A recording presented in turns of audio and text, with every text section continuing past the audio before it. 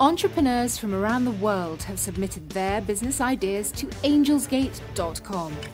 The best will get a slice of a multi-million-dollar fund, but only if they get past the gatekeepers, 4 of Asia's top angel investors, who will have their business dreams come true.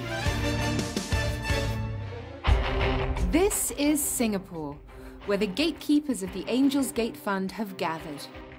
There's Ken Mandel, digital advertising and technology guru. William Klipgen, internet investor whose company was acquired by Yahoo in one of Europe's largest technology transactions. Patrick Grove, one of Asia's best young entrepreneurs with a portfolio worth over $200 million.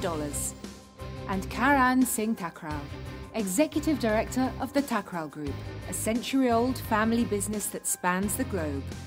They're here to meet these entrepreneurs, selected by the Angels Gate community. But they're not handing out checks just yet. First, entrepreneurs must do an elevator pitch, literally. They have to excite one of the angels before the lift reaches the top floor. One by one, entrepreneurs drop out of this high-pressure situation. Next into the elevator pitch is Colin Pudsey. At 24, he founded a cleaning service that uses environmentally friendly products. But cleaning is a tough industry. Hi, I'm Colin from Green Cleaners. For 2.5 years, we've been cleaning to protect our clients' health without harming the environment. Investment could give him the edge. But is his business worth investing in? How are the margins in this business? It's quite a low margin business, but we aim to be quite lucrative with our franchising package. I like what I've heard. Welcome to Angels Gate. Thank you. Do I get out? Colin's franchising system could make him a cleaning McDonald's, where companies pay him to set up businesses under his brand. But will the Angels buy that? Hello Angels, my name is Colin Pudsey and I'm the Director and Founder of Green Cleaners. I'm here today to offer you the opportunity to invest $150,000 in return for a 15% stake in my business. Green Cleaners is the leading eco-friendly cleaning service in Singapore. We've built the best reputation in Singapore and now look to scale our business. We aim to vastly grow the Green Cleaners brand and have an excellent franchising system. We already have our first franchise in Sydney and an increase in demand to expand across Australia and Asia. Lastly, we have our own range of green cleaning products. Let me show you how they work. Colin's green angle gives him a unique selling point, and he has 3 revenue streams from cleaning, franchising and selling his products. It looks like he's in a good spot. What's the revenue split between selling the products and the services of cleaning? In terms of margins, with services, it's around 20%, 25%. With products, the margin on products actually 100%.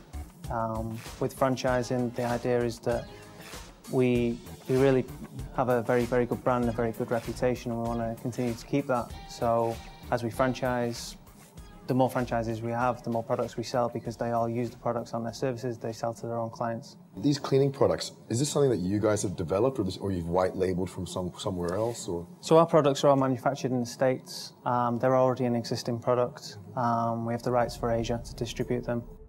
Colin doesn't own the IP rights to his products, so anyone can license them, sell them and undercut him.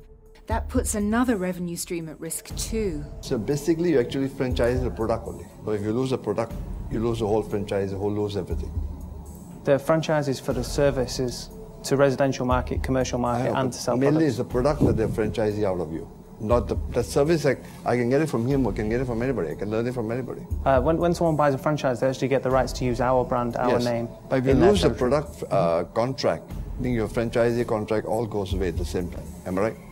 Ours are... Colin, my question is simple. You're saying you have franchising to Australia and other markets. Actually, you're franchising your product. If you lose a product, how long is your identity for?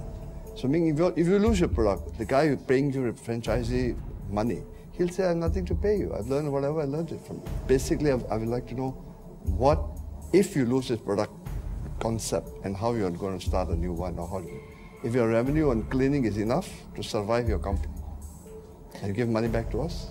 I don't foresee any problems with not hitting those targets or not being able to to fulfill those requirements. Okay, thank you. The angels now need to talk. Okay, thank you very much.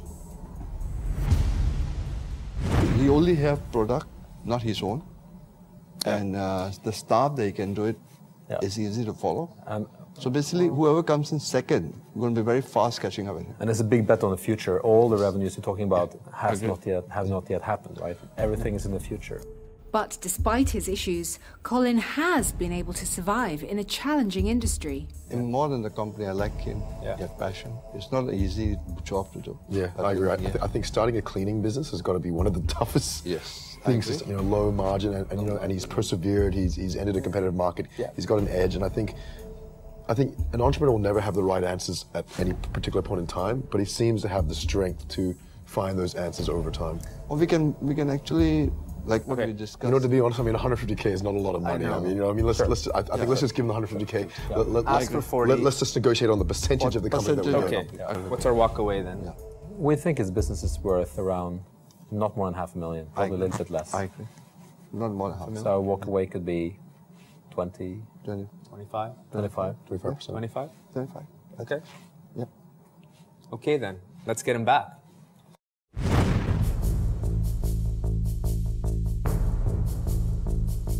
We're so on your business, but we like you as an entrepreneur. Thank And you. we'd like to talk to you about making you an investment. So we are accepting your cash for 150, but we want a little bit more percentage than what you're offering. What figures do you have in mind? 40%. I think that from my side of things, I have a lot of experience in this, and the company we've built so far is an excellent foundation for growth. Is it absolute, your requirement to give us only 15%? If you were all to come on board as part of Angel's Gate, then I'd be willing to go to 20%, but that would be the limit.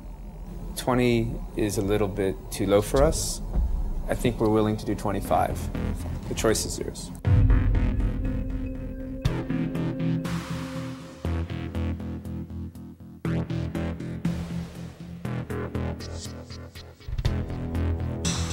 Okay, I'd love to have you guys on board. I'm happy. Fantastic. Yes, please. So, what was it like staring down 4 angels? Join me, Philippa Lett, on angelsgate.com for exclusive interviews with the entrepreneurs. And if you think any of the entrepreneurs had a particularly good idea, go to angelsgate.com and click on their like button. For every like, Capital and Hope Foundation will donate $1 to charity.